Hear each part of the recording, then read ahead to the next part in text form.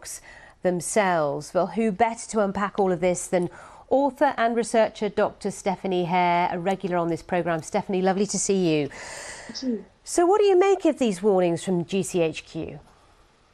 Well, on the one hand, I was fascinated. On the other hand, I was slightly confused. So I will try to break this down for our viewers.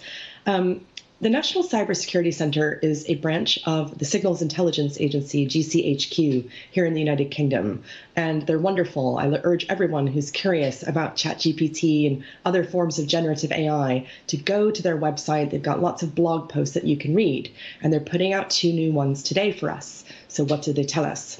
They're telling us that all of these wonderful tools that people are using, ChatGPT being just one example, are in fact still very experimental, which is maybe something that we needed to hear about 10 months ago when ChatGPT kind of exploded onto the popular consciousness. Because what's happening, of course, is if you're reading the Financial Times or the New York Times or the Wall Street Journal, what you're hearing is that all of the business leaders around the world are saying that they have to integrate these types of technologies into their business. Otherwise, they're afraid of missing out.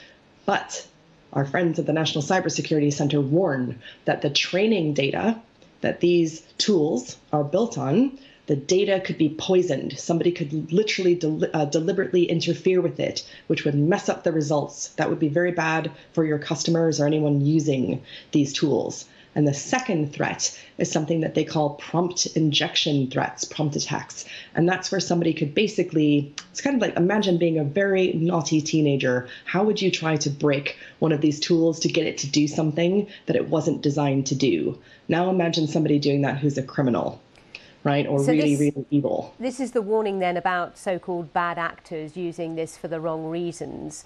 That's right. Actually has been there really from the get-go, hasn't there? Because there's been several very high-profile names such as Steve Wozniak and others who've said, hang on a second, we need to just, you know, put the brakes on all of this.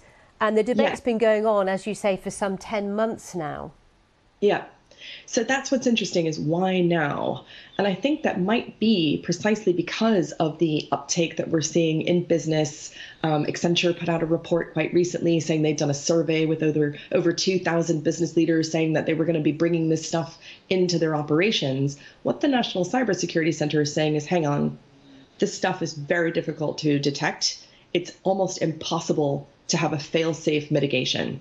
So if you're a CEO, or if you're a general counsel of a company and you're thinking, do I bring a large language model into my business or not? You might want to pause that. Because what the National Cybersecurity is saying is you might not be able to detect when it's going wrong, and you definitely can't have a fail-safe prevention. So what do you do in that case if you're somebody who has a fiduciary responsibility, for example, to protect your business? You don't want to get lawsuits for that, and you don't want to have fraud or harm. So it's a slowdown from the National Cybersecurity Center. And a reminder, this is experimental technology. Absolutely, and it's always good to be reminded of that. Stephanie, thank you. Lovely to see you again. Thank you. See you again soon.